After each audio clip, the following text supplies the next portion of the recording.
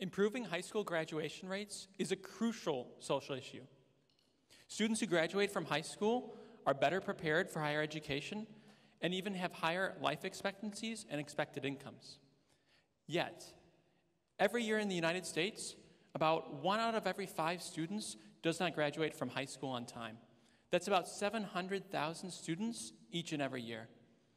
To address this issue, for the past 14 weeks, we've been working with several partner public U.S. school districts to develop a data-driven solution to identifying students at risk of not graduating on time.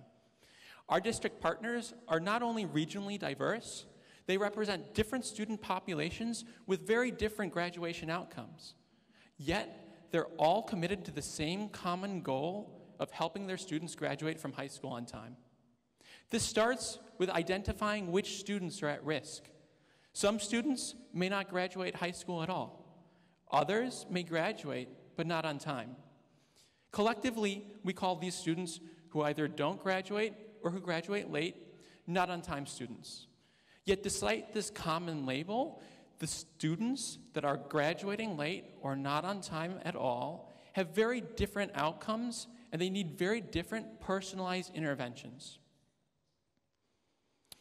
To do this, to identify these students at risk, we started with the data provided by our partners. Some of this data represents grade level information, such as student absences, tardies, grades, and test scores. Other data represents static student information, such as demographic. Together, all of this information provides us with the tools we need to track a student through time during their time in the school.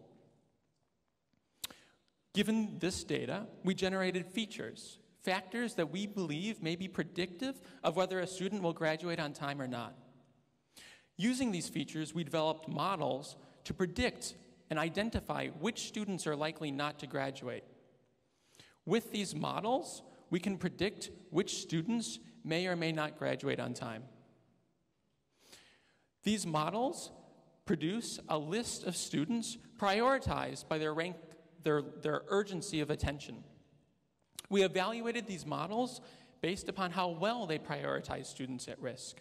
An ideal model would rank above all other students not at risk, those students actually at risk. So if, for example, we took the top 10% of students predicted at risk by a given model, we would hope that all of these students would actually need interventions. Based upon this evaluation, the results that we produced over the summer seem very promising. Above, we illustrate results for one of our district partners that demonstrates that our models perform well above the current existing baselines, even given the limited set of features we developed over the course of the summer. But our work doesn't stop there.